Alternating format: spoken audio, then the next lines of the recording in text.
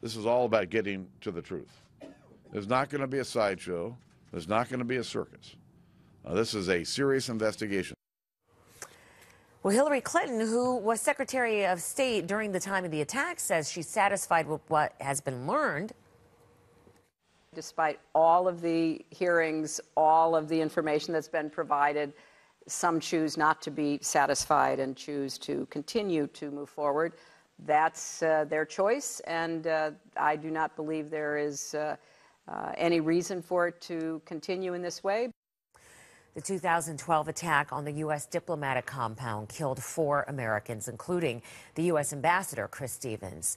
Now, the push for a new investigation comes after critics say that newly released emails showed an apparent effort by the White House not to make the attack look like the result of a policy failure. The White House denies any cover-up attempt.